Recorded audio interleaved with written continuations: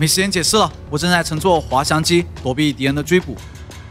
等等，滑翔机 ？Hello， 大家好，我是阿贝。绝地求生新道具滑翔机已经推出了，这次无需下载测试服了，直接在正式服点击实验室即可参与匹配。滑翔机属于现实娱乐模式里面的动力滑翔机模式，模式是4排沙漠或海岛地图，第一、第3人称均可。走，这期我们一起寻找滑翔机。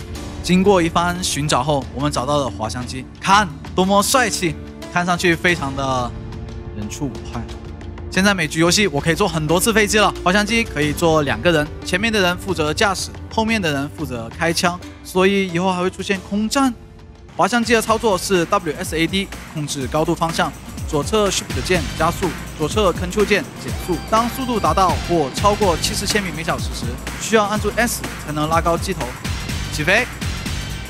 我们在天上飞了，在天上飞了啊！机身失去了平衡，什么鬼啊？到底怎么操控啊？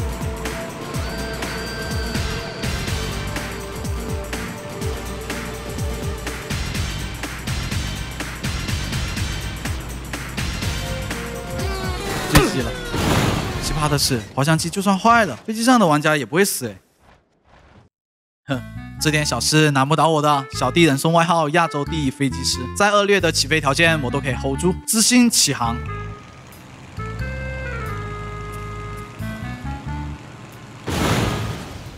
这不能怪我，这是那棵树自己撞过来的。凑上去看看，哎，扣血了，没枪声啊，谁在打我啊？哦，原来是靠近螺旋桨就会扣血，这也太真实了吧！这个敌人更搞笑，坐在滑翔机上面一直研究怎么开，连起步都不会，愣在那里超久，直接被我打死，抢了他的飞机。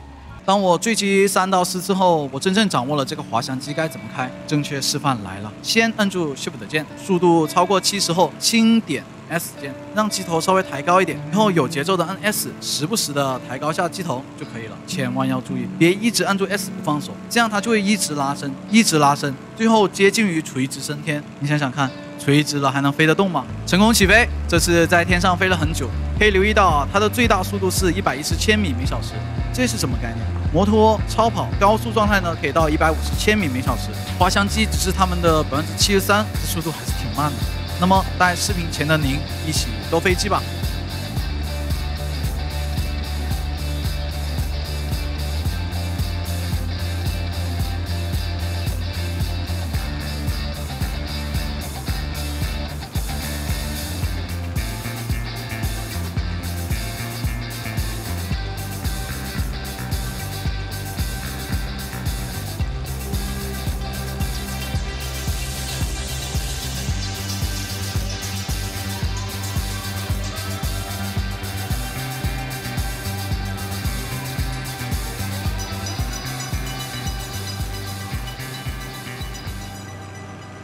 兜飞机结束，继续回到正题。后排的人是可以往下面攻击的，因为速度不快，所以攻击起来呢也挺轻松的。对于地面的玩家而言，他们看天上的滑翔机是这样子的，很酷炫。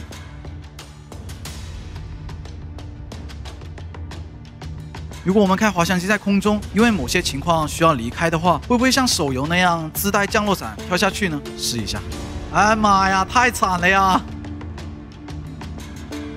直接摔倒。